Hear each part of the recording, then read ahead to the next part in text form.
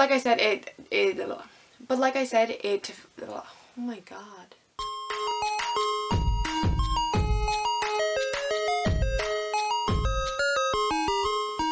Hello everybody, it's your girl Jay. Today I am here with some new releases that I have been sent by some publishers that I thought I would share with you guys before I put them away on my shelves. I have 7 new releases to share with you from the months of June to August, so without further ado, let us get started.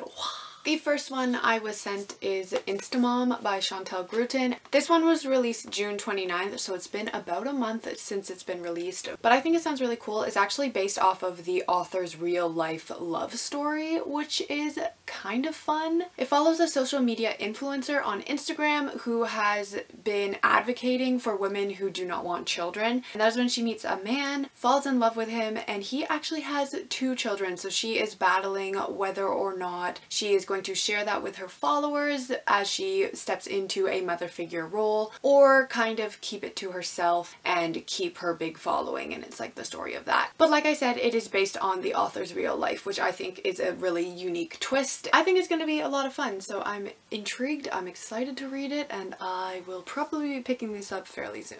The next book I have is a graphic novel. It is actually the second in the series. I actually finished the first one this month, so I will be talking about it in my July wrap-up if you want to hear my full thoughts, but it is The OK Witch and the Hungry Shadow by Emma Steinkeller, and I gave the first one a 3 out of 5 stars. This is the continuation, the second book in the series, so I am excited to pick it up. You probably could get away with not have reading the first book if you don't really want to, because it gives you like a little recap at the very beginning about what happened in the first book, but I believe that the second book is kind of like another story just following these same characters, so it's not a big deal if you haven't read the first one. This one released on July 6th, so it's already out if you want to check out the first one and then this one, or just this one, you know, now you can. The next one is also a graphic novel. It is called Bubble. This is by 4 people, but their last names are the only things on it. Morris, Morgan, Cliff, and Reese.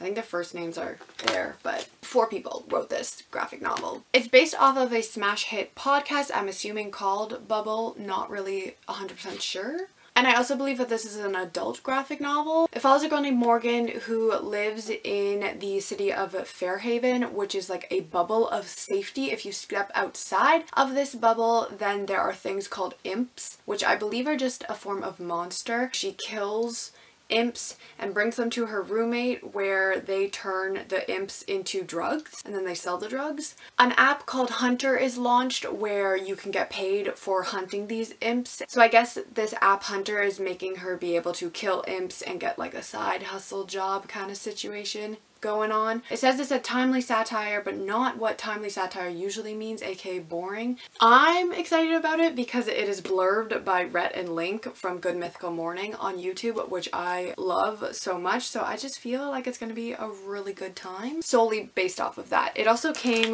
with an art print, which I'm guessing this is the bubble, the town of Fairhaven in that bubble. And I guess those little things right there are the imps. They kind of look like lizards, so I'm not really sure how they're scary, but I guess maybe they like attack when they see you.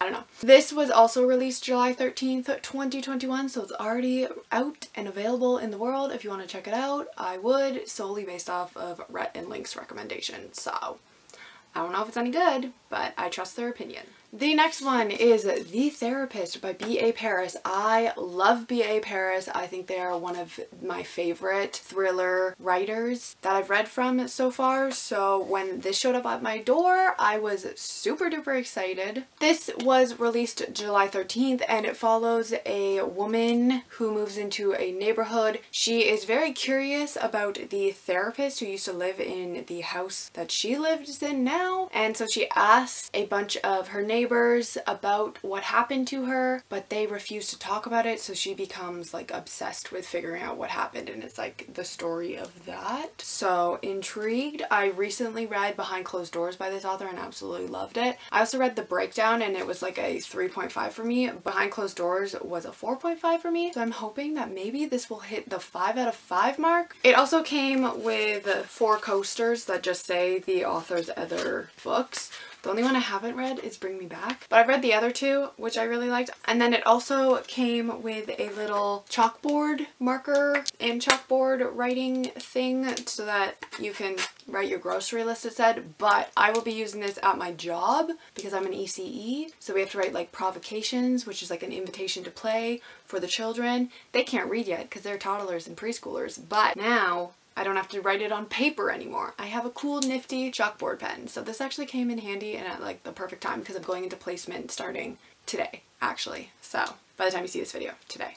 It's actually technically the day before, but it's going up on the 26th of July. So I'm at placement right now. So wish me luck down in the comments because I'm terrified. Next, I have My Heart is a Chainsaw. This is by Stephen Graham Jones. This is coming out August 31st. 2021, so this is the only one that has not been released yet. But this follows a girl named Jade who is indigenous. She lives in the community. Tourists begin going missing and she decides that she is going to figure out what is happening. It says that she is a 17-year-old, half Indian outcast. She sees recent events that only her encyclopedic knowledge of horror films could have prepared her for. I love serial killer books. I'm assuming multiple tourists are going missing. It's not just one tourist, so serial killer. I'm into it. I'm excited. But yeah, you guys can pick this up August 31st and let me know what you think of it because I probably will not get to it by then since, like I said, I'm going into placement starting tomorrow, today, and it's until August 20th, so probably no reading will be done in the month of August except for the last week. And then the two final books that I was sent are part of a series. The first is The Goblin Empire. The second is The Witness for the Dead. These are both by Catherine Addison. This first one was released in 2019 and then this one was just released this year on June 22nd. So they sent me both of them so that I can read and review both of them because you can't read the second book in a series before you read the first book.